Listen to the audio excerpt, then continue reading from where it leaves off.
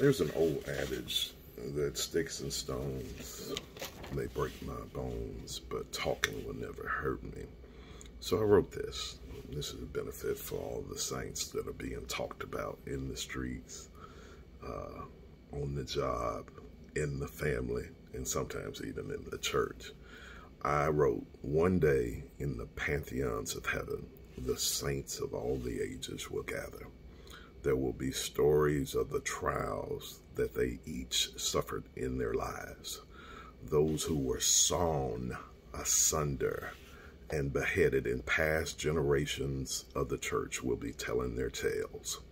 Many saints from this generation will tell of how they were talked about.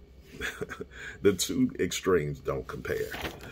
Give me the wagging tongue any day over the butcher's block or the chopping block any day.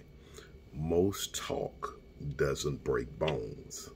The talk can hurt on the inside, but the two extremes aren't equal.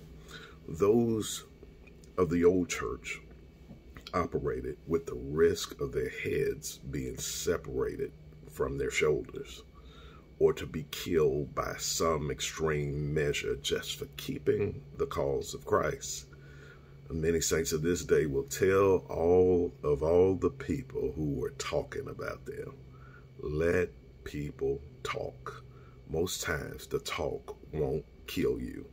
If you're living anything at all, people will talk. You worry when they don't talk. You just need to keep doing what God has called you to do. Let them talk. You just keep following the purpose that God gave you.